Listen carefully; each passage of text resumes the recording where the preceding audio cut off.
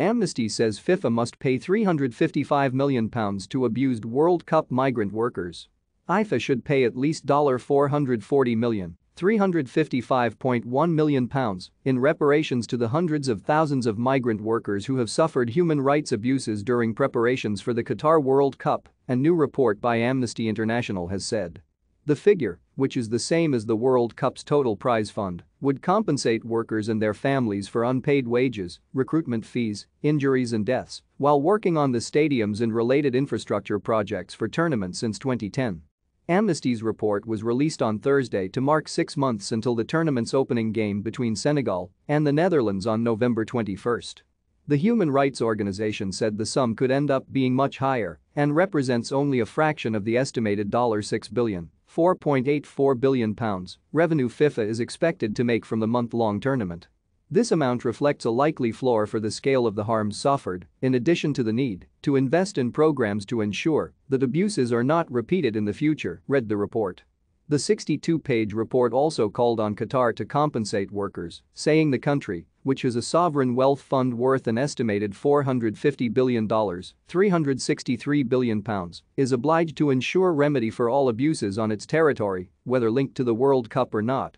Agnes Callamard, Amnesty International's Secretary General, said the amount of compensation being called for was entirely justifiable given the scale of the abuse. She added, for years, the suffering of those who made this World Cup possible has been brushed under the carpet. It is about time FIFA and Qatar came together to work on a comprehensive remediation program that puts workers at its center and ensures that no harm remains unaddressed. Under international law, and by FIFA's own rulebook, both Qatar and FIFA have obligations and responsibilities respectively to prevent human rights abuses and provide remedy to victims. Amnesty also called on the Football Association and England manager Gareth Southgate to publicly back their calls for compensation. Southgate has previously said workers' rights are one of the areas of concern around the tournament and acknowledged that Qatari laws to protect workers have not been fully enforced.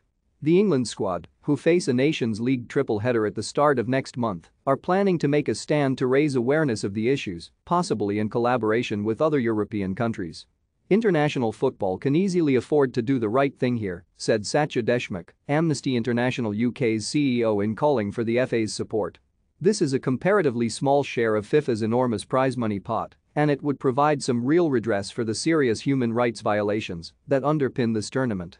In compiling the report, Amnesty drew on over a decade of investigating labor abuses in Qatar, as well as reports from other human rights organizations and FIFA's own documents. Since controversially being awarded the World Cup in 2010, Qatar has introduced a number of labor reforms and improvements for workers. However, Amnesty says a widespread lack of enforcement of the new laws mean abuses still persist, while the improvements for workers only cover a minority of the hundreds of thousands of workers on World Cup-related projects. In response, FIFA said in a statement it was implementing an unprecedented due diligence, adding, FIFA and Qatar's Supreme Committee for Delivery and Legacy, South Carolina, have put in place their own grievance mechanisms and have required companies operating in the context of the FIFA World Cup to do the same. The world governing body added that workers had already received at least $22.6 million in repayment of recruitment fees, with a further $5.7 million to come from employers. The FA says it is in dialogue with Amnesty, FIFA, UEFA and other organizations to ensure England participate in the tournament in a socially responsible way.